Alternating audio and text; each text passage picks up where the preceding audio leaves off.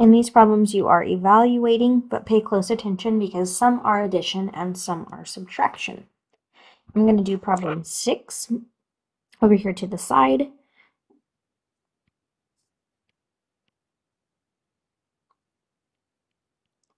When you are adding and subtracting with decimals, it's very important to keep your decimal places lined up.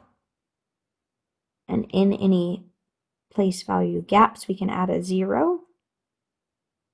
This is an addition problem. 0 plus 1 plus 0 is 1. 3 plus 0 plus 9 is 12.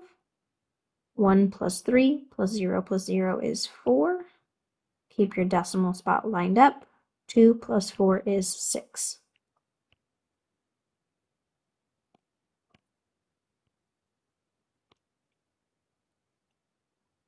Continue with problems 1 through 5, either adding or subtracting and paying special attention to that decimal spot. Play the Lucky 13 game. The winner is the player whose score is closest to 13 after 6 rounds. We are going to roll the dice and then write the sum of the numbers you roll. Choose whether to add the roll to your score or subtract the roll from your score. Remember, the closest to 13 is going to win. It says write an expression that shows how you calculated your score. So we're going to start by rolling 2 dice. I ended up with a 4 and a 5. It says to write the sum of the numbers. Well, 4 plus 5 is 9. And then we decide if we're going to either add or subtract from our score before. So I have 13. I'm going to subtract 9. 13 minus 9 gives me a score of 4. Then we're rolling again. This time, 4 plus 4 is 8. I'm going to add 8 to my score from before. 4 plus 8 is 12. This time I have 3. 2 plus 1 is 3. I'm going to add 3. 12 plus 3 is 15.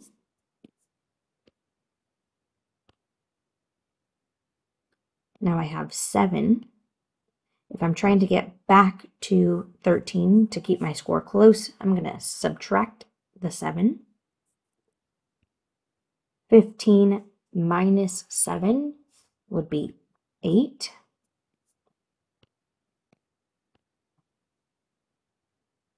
Now I have 9. I'm going to add 9 since I'm below 13 now. 8 plus 9 is 17.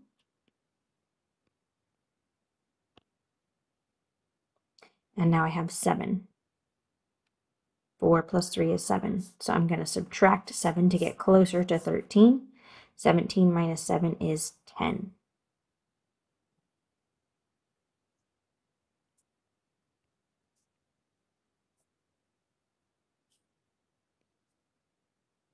If you have a dice at home or die at home, you can roll that and put in your own values to see if you get closer to 13 than I did. It says to write an expression that shows how you calculated your score. An expression doesn't typically have an equal sign, so it would just be this piece, and then my score came out to 10.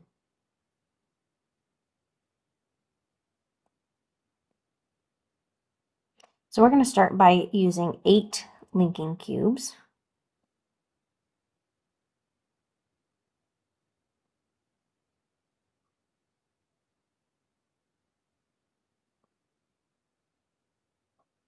And then we're going to add 7.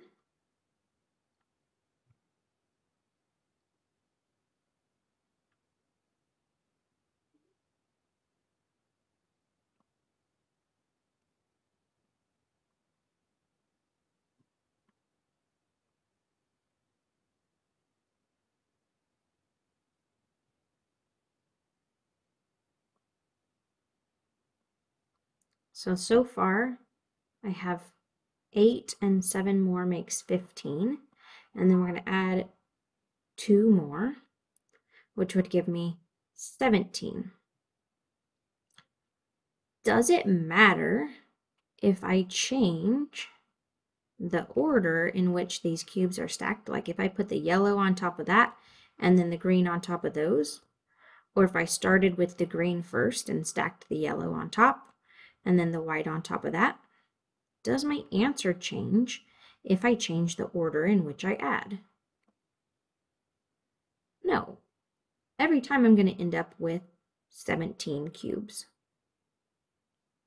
You can see here that they've added in the original order and ended up with 17. But even if we changed and put the green ones next, or switched the yellow and the white, the order changing does not change that the outcome of those was 17. And that's called the commutative property. Addition has the commutative property where the order doesn't matter. For problem 2, we're going to start with 8 cubes again, and then we're going to add 7.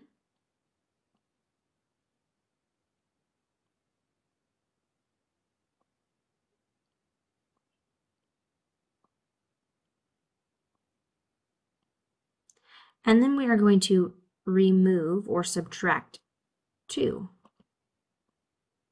So we had 8, we added 7, and then we removed 2.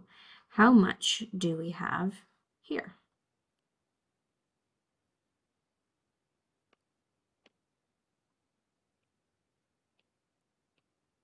We had 13.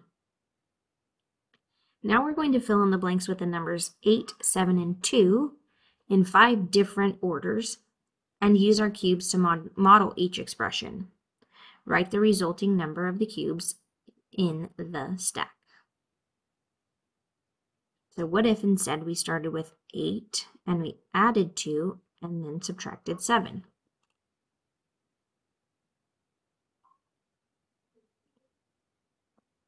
So here's our 8. Then we're going to add 2. And then we're going to remove 1, 2, 3, 4, 5, 6, 7. How much is left now? Well, it only took off 6. We need one more. There we go. 1, 2, 3, 4, 5, 6, 7. We have 3 remaining. So we can write that this one came out to 3. What if we started with 8, 7, and 2? That gave us 13. What if we put the 7 in front? We started with 7, we added 2, that would give us 9, and we subtracted 8, that gives us 1. What if we start with 7 and add 8? 7 plus 8 is 15, and we subtract 2, that gives 13. What if we started with the 2, we added 8, and then removed 7? 2 plus 8 is 10. Then we remove 7, that leaves us with 3. Oh, and it looks like I repeated 1 up here, so I'm going to change that one to the other possible answer. We had 2, we added 7, and we subtracted 8. 2 plus 7 is 9. 9 minus 8 is 1. So there's several different outcomes depending on the order in which you add and which you subtract. When we had just addition, we could change the order and we always got the same number. But with subtraction here, you can see that that's not always the case. Sometimes we get the same number. I see there's 2 1s, 2 13s, and 2 3s. But subtraction is not commutative. The order in subtraction does matter. We are going to evaluate these problems by moving from left to right. So we're going to start by adding 11 plus 9 is 20, and then subtracting the 6. 20 minus 6 is 14. This one tells us to do the subtraction first. 11 minus 9 is 2, and 2 plus 6 is 8. 9 plus 6 came first here. 9 plus 6 is 15. And then we subtract the 11. 15 minus 11 is 4. Try and solve D, E, and F independently, and then come back and check your work. Pause the video here to give yourself some time to try solving these problems.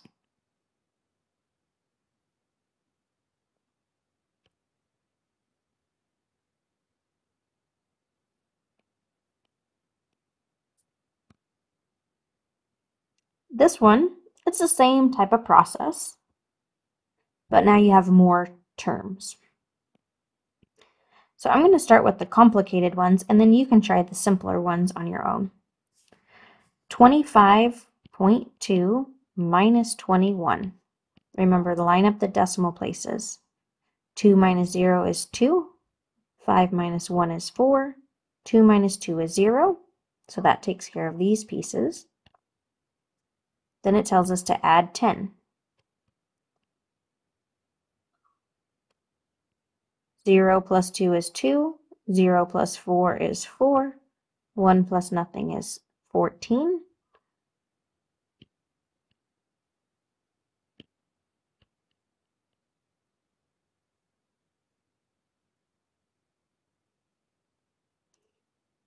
I think I said that wrong. And then we need to subtract 1.4. 14.2 minus 1.4. We'll have to regroup here. This turns into a 3, and that one turns into a 12. 12 minus 4 is 8. Make sure your decimals are lined up.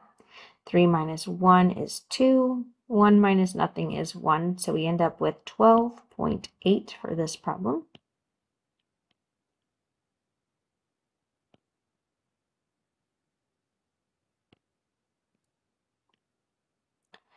For these, it would be helpful if they all had the same denominator. Here I see two 15s. To turn a 5 into a 15, I need to multiply by 3. So 4 times 3 is 12. 5 times 3 is 15. 1 times 3 is 3. 5 times 3 is 15. We're going to start by subtracting. 12 minus 3 is 9.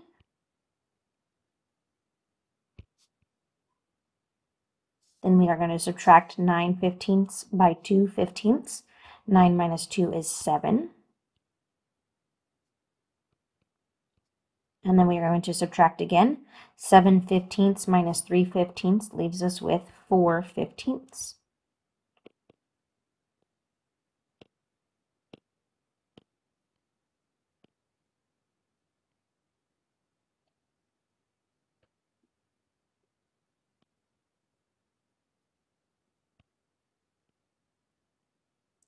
Here we're going to add 2.5 plus 2.5 gives us 5.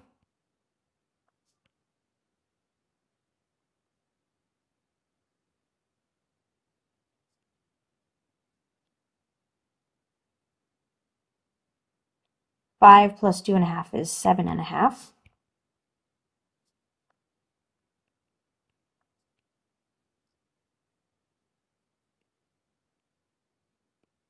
Seven and a half plus 2.5 would be 10.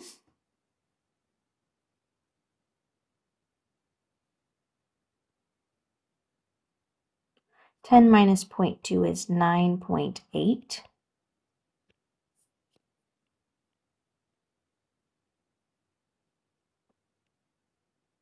Minus 0.2 again would be 9.6.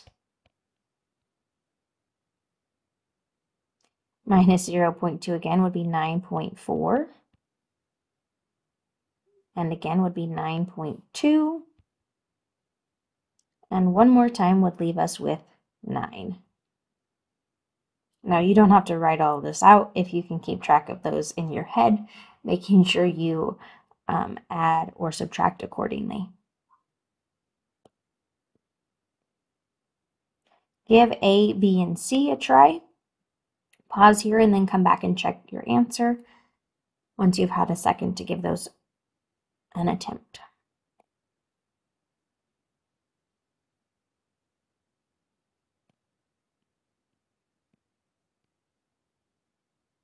Noah plays the Lucky 13 game and calculates his score as shown. What number did Noah roll on his last turn, and how do you know?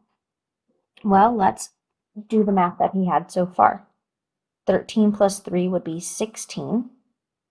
16 minus 12 would be 4. 4 plus 11 would be 15. 15 minus 3 would be 12. 12 plus 6 is 18. So 18 minus some number is 14. 18 minus 4 is 14.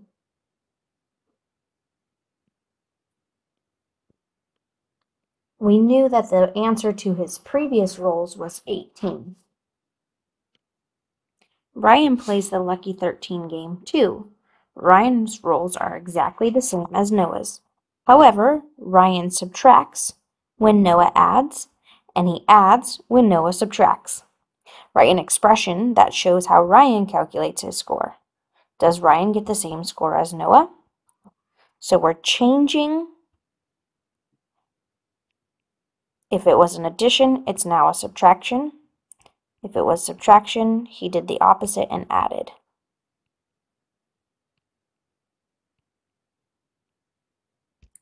If we subtract 13 minus 3 is 10.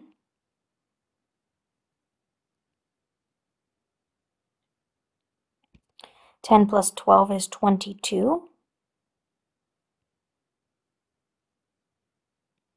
22 minus 11 is 11. 11 plus 3 is 14. 14 minus 6 is 8. And 8 plus 4 is 12. So does Ryan get the same score? Ryan does not get the same score as Noah.